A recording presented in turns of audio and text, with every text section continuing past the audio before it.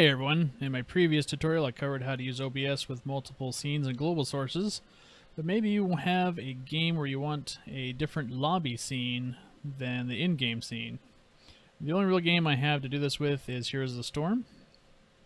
Now since I do make a master, I could just duplicate my master and then all these sources will be included.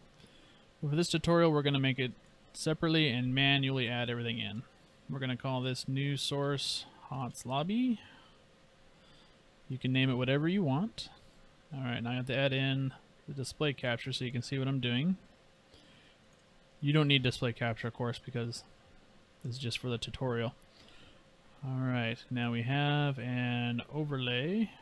So image. I already have an existing source called overlay, so I have to rename it overlay 1 or whatever you want. Here's our overlay art. Alright, now one thing I do is, if you unload, you could choose to unload the image. You're going to still be streaming it if you don't unload it. But let's leave it loading for now. Alright, now since you can't see my display capture, I'll have to put that on top. Now we do have a background image for this scene.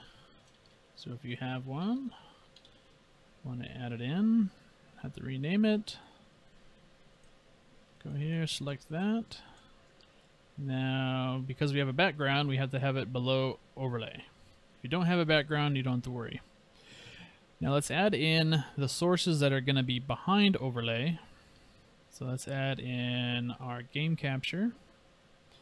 So you want to make sure your game capture is the same source that you had in your in-game. So we named our hots. Alright, there we go. That comes really important when you do scene switching.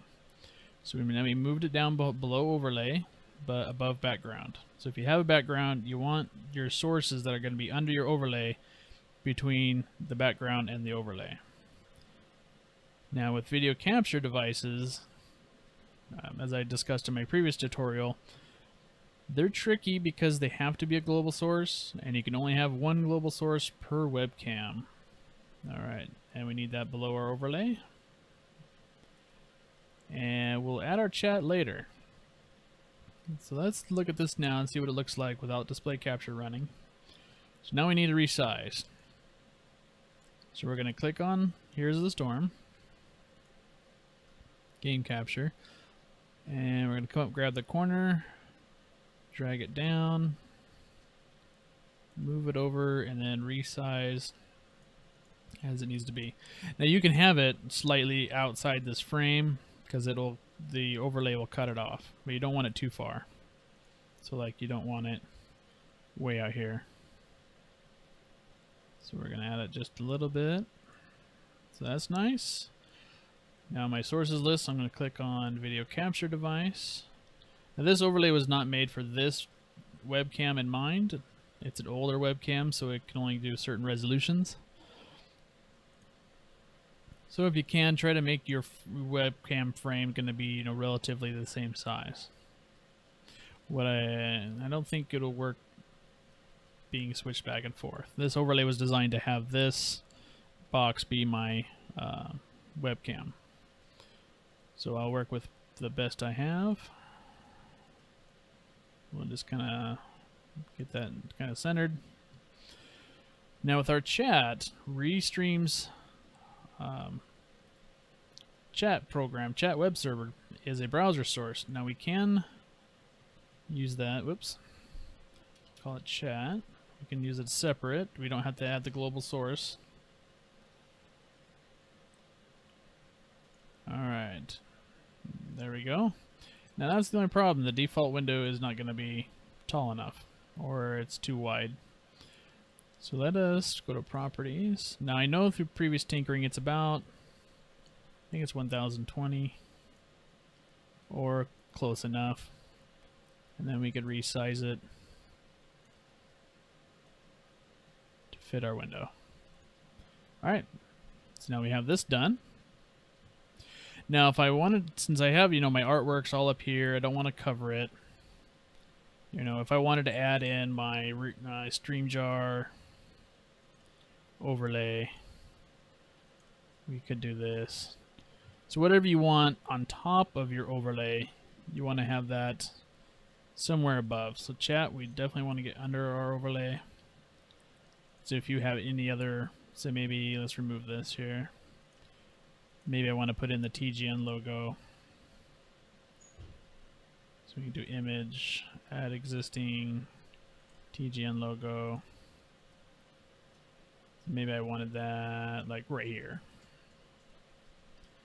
And go on top of my overlay. Or maybe right here, over here, or you know, wherever you want. You know, it doesn't look good when it's covering your artwork, but you know, whatever you want to do. So now that we have our scene finished, we have both scenes ready to go, we want to set up scene switching.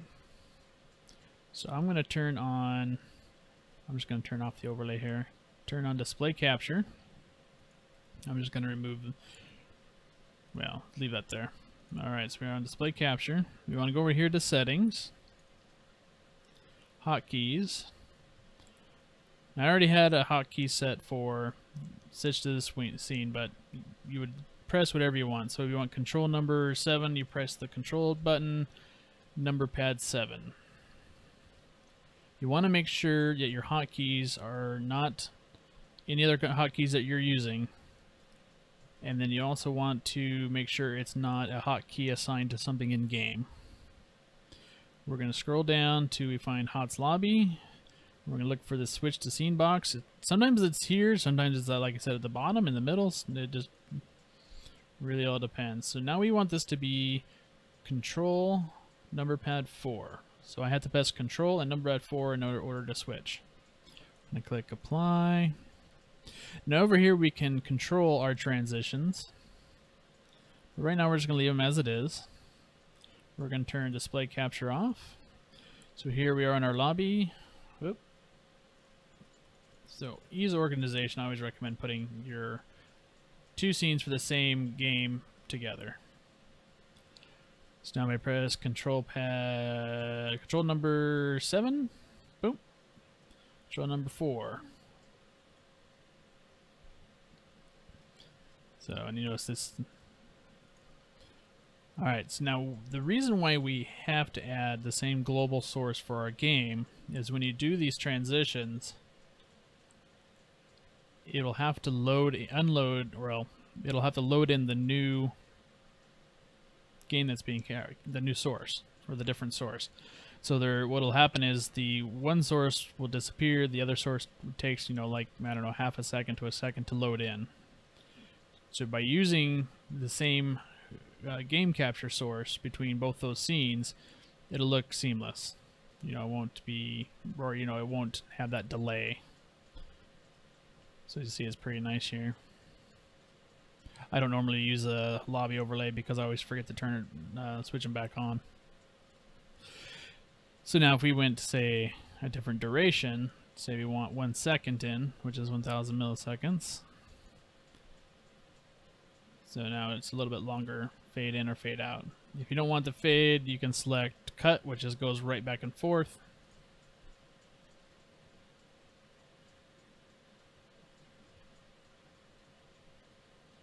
Or you can do swipe.